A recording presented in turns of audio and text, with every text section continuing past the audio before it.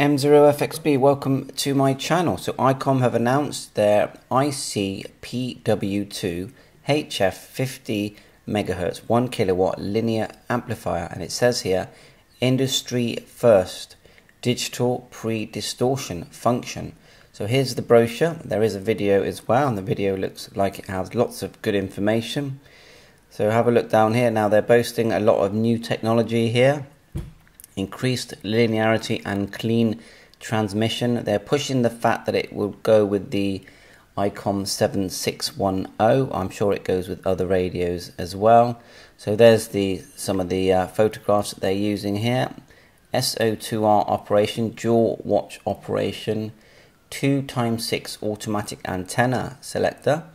Other features: high efficiency and low noise cooling, various error detection, current ICOM radios, LAN port for remote control, SD card slot, built-in antenna tuner, effortless operation when connected to other non-ICOM radios, remote auxiliary jack, antenna quick select function, transmit lockout. So have a look at the video. They really explain it. I mean, look at the back here: band and data output, out jack, send jack, remote jack, controller, accessory, LAN, accessory socket, remote jack, circuit breakers, ground, AC power here. Look at all these antenna connectors.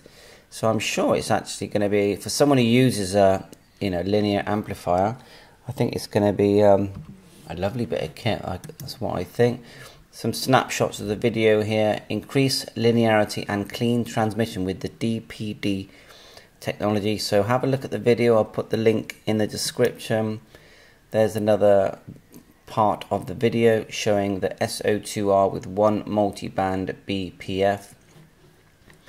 Is there anything that stands out there for you? I mean, it's going to look lovely on the desk, isn't it? ICOM 7610, which is a beautiful radio with this very nice looking amplifier. It's 1 kilowatt, band 1, band 2, and quickly just say that the ICOM 905 has also released a video and is out. Lots of information out there, really pushing the SHF part of it. Although it is a D-Star 2m70 23 SEMS, it has a separate module here attached to it, and there is also a 10 GHz transverter, so they're really pushing that, and it does do ATV, SSTV type communication.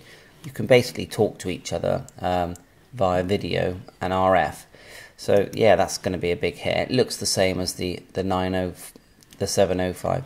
So thanks for watching. I'll put the link in for the video for the IC-PW2 1 kilowatt linear amplifier.